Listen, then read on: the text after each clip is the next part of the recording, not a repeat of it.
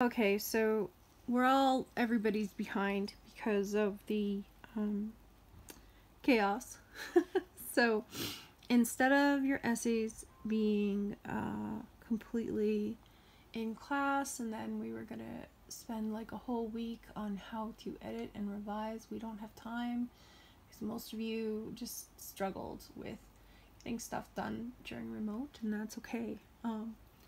You know, like, it's a struggle. So let's just move on from here. So, but in order to get this outcome, I really do need you guys to do another comparison essay. So if you review the lessons from before, specifically the lesson, and I will repost it maybe in this, of the 3 formats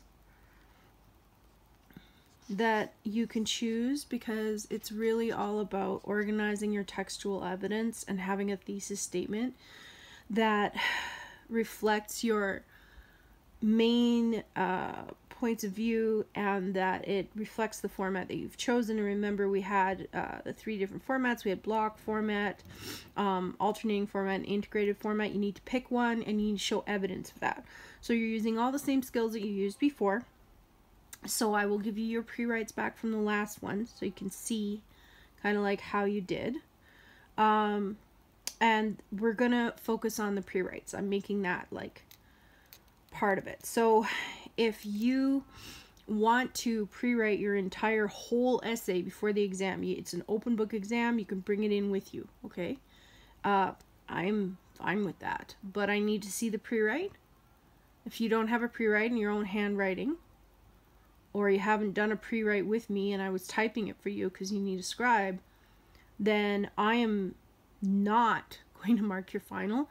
I need this to be your own work.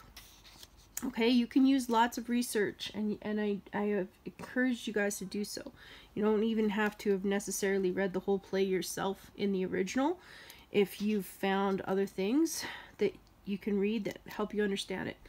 You should be doing this after you have done your plot summaries, which is your Twitter summaries. You should be working on this, all right?